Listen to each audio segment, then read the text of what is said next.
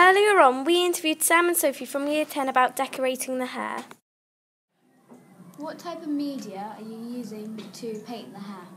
Throughout the hair we've used acrylics to put on the images. And before we painted them, we used HB pencils to draw the outlines. How did you come to paint the hair? Well, some people from our group and others were chosen to paint the hair and design and start it off. How long do you think it's going to take to finish? It's meant to be finished by Friday, but it has taken a long time to paint all the things on anyway. So hopefully just a few more days. Yeah. Did you contribute any ideas towards the design?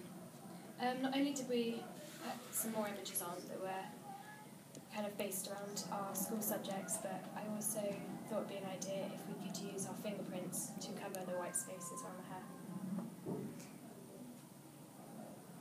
It's finished.